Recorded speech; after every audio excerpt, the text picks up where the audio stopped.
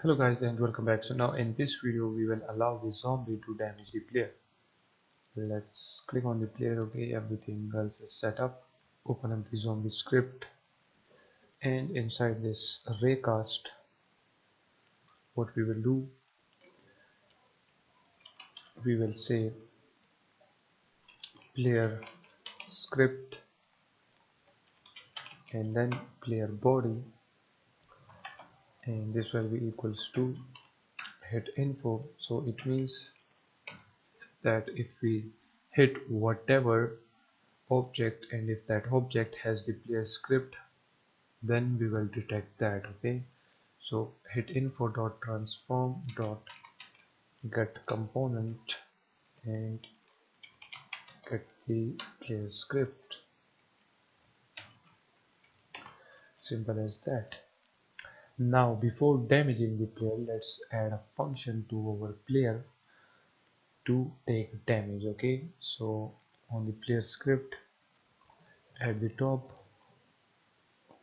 after this player movement, let's add a header by the name of player health things, and in here we will create a private float, and this will be player health.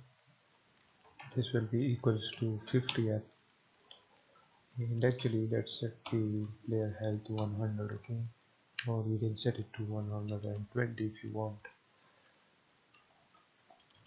After that we will say public float, and this time we will create a variable by the name of present health, and that will be it. Now when the game start, we want the present health to equals to the player health, so we will say present health equals to player health. So when the game start, the present health will be then 120f. Okay, after this let's get down.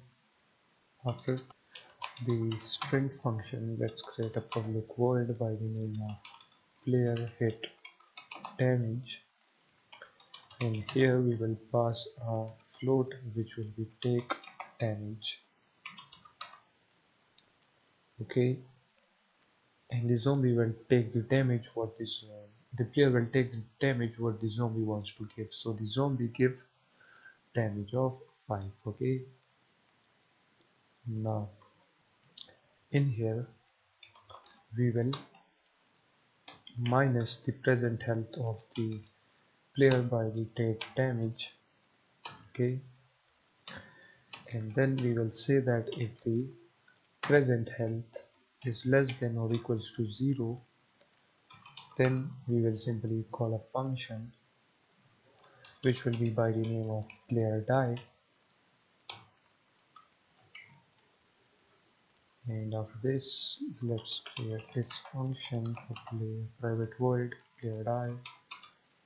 In here we will destroy the player game object after 1.0 seconds or 1 second, and we will unlock the cursor so that we can then stop the game. So right here type cursor.lock state equals to cursor lock move dot none. Okay, and this is the same thing as we did for the object. Okay, the object takes the amount which the rifle will give, and we will minus that amount from the total number of the object health, and when the object health becomes 0, it will simply die. Okay, this is similar to this one. As you can see right here, the player will take damage, and who will give the damage? The zombie. So the zombie give damage of 5, and the player present health will be 120, so 5 will be minus from 120 every time the zombie hits the player, and when that health becomes 0, the player will simply die. Now let's give the player the damage. Okay, so on the zombie 1, right here we check all of the objects, so whatever object contain the player script, then we will damage only that object. Okay, so for example the player is holding the player script, so the player will get damage. After this we will simply say that if the player body is not equals to null. Okay, if we find the player, then what we want to do, we want to give damage to the player, so we will say player body dot, we will call the function which we created, player hit damage. Okay, player hit damage, it needs this parameter, so we will give it, so the parameter will be give damage. So give damage is 5, this will be passed to this variable. Now the take damage is 5, so 5 will be minus from the present health every time the zombie hits the player.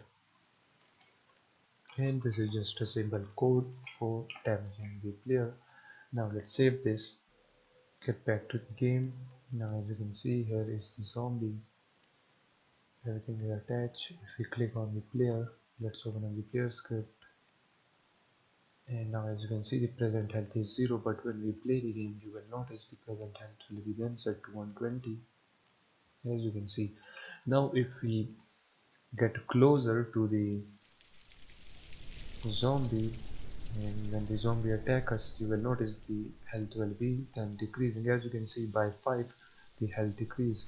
Now 95, 90, 85, 80, 75, 70, as you can see, the health is decreasing, and it means that the zombie is attacking us. Okay, let's walk around the zombie.